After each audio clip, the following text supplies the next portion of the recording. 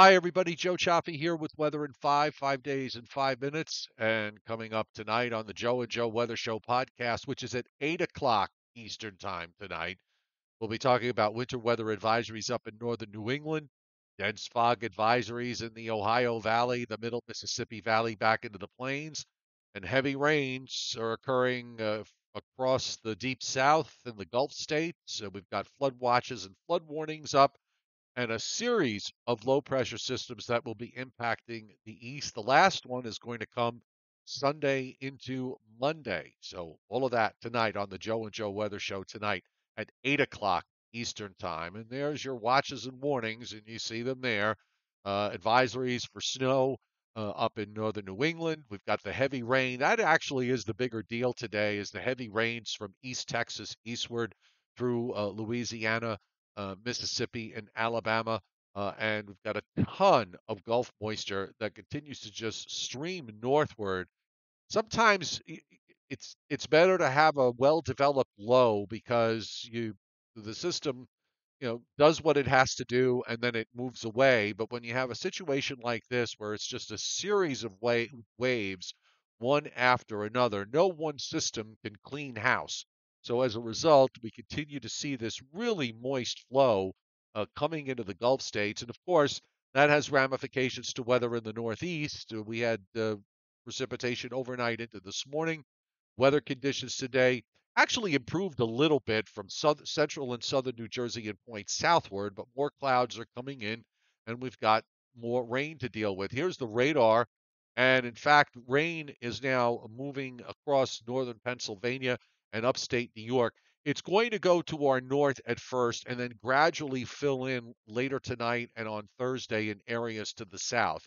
And speaking of the south, you can see the heavy rain and thunderstorms that are occurring from the northeast corner, actually into east central Tennessee, down in through Alabama. A lot of flash flood warnings up in Mississippi and also in southeast Louisiana. Even though this you don't like to see areas getting many inches of rain, the area in the Gulf states still under an exceptional or an excessive drought. So this rainfall actually quite beneficial for that. And we've got action coming into the West Coast as well with weather systems that are moving in from off the ocean. The Storm Prediction Center has let me see if this has been updated.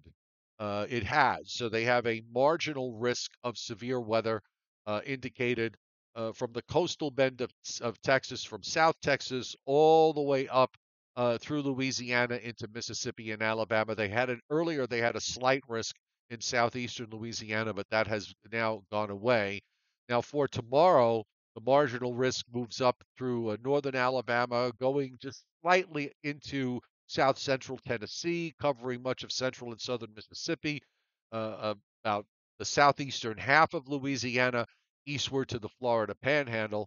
And then on day three, no thunderstorms or no severe weather is expected at this time. We do have an area of general thunderstorms from East Texas on up into southern Virginia. Rainfall amounts, remember, many of these areas have all gotten several inches or more, so an additional several inches or more is forecast from Louisiana northeastward into northern Georgia and eastern Tennessee. In the northeast, we go from a half an inch of liquid precip in Maine to areas of an inch and a quarter to an inch and a half plus from southern New England across to New Jersey and southeastern Pennsylvania. And this, by the way, is a 7-day rainfall forecast map. So that takes us through next Tuesday night. So that includes a system coming for Sunday into Monday. Uh, Lesser amounts as you go west into the Ohio Valley and the lower Great Lakes, and anywhere from a half an inch to an inch and a quarter across Missouri, Arkansas, through southern Kansas and into Oklahoma. In the west, it's several to many inches from just north of San Francisco, northward up the coast to Seattle, and then beyond that in the Pacific Northwest. Snow from the weather prediction, folks. This is the probability of at least 2 inches, and we see a high probability in central and northern Maine for a 2-inch snowfall. And out in the west, we again have sort of a peppering of areas from the Rockies westward to the west coast, mostly in the higher elevations, where there's a probability of at least 2 inches. So we'll put up the probability of four, and the numbers here are really not all that high. We do actually have a higher probability for at least four showing up, 50% or higher for central and for northern Maine. And as far as the long range, and this was an earlier forecast from WPC, so this was done on overnight guidance. Uh, they've got this is for Sunday into Monday morning. So northwest Jersey, northeast Pennsylvania, the Hudson Valley, mainly just along and north of Route 84. Same goes in Connecticut. The light green is a 10 to 30% chance for at least a few inches. The dark green is a 30 to 50% chance, and you see that in the Catskills and the Berkshires. And the area also extends of 10 to 30% northward into central New Hampshire and throughout southern and coastal Maine. I imagine that this might wind up getting uh, updated just a little bit. So I'm going to start with the GFS and take you through tonight. And there's our area of snow that is up in Vermont and New Hampshire. Rain, as we showed you on the radar, spreading in now, first going to the north and then gradually filling in to the south during the overnight and on Thursday morning. That wave goes out. We've got yet another wave of low pressure in Missouri that goes into Indiana. More rain coming up for later Thursday afternoon into early Friday morning.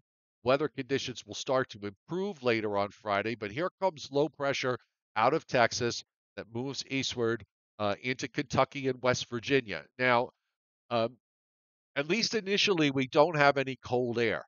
However, there is a high coming down into eastern Canada over James Bay. You can see it there on the upper right.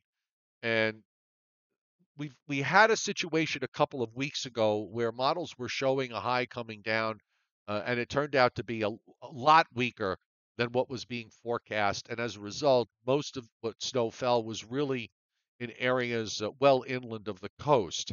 Uh, this one might have a chance to be a little bit more important Sunday night into Monday, in which case cold air could possibly drain southward. The GFS is sort of with this system. The European is a bit more vigorous and a bit colder. And just remember that on the tropical tidbit site, this is not rain. This is actually total precip that's being shown. It does not show precipitation type, but it does show a more vigorous low coming into eastern Tennessee and then into western North Carolina, comes off the coast of Virginia. So it's a little bit further south, and the high to the north is actually a little bit stronger, allowing for cold air to drain southward. I'll just tell you this.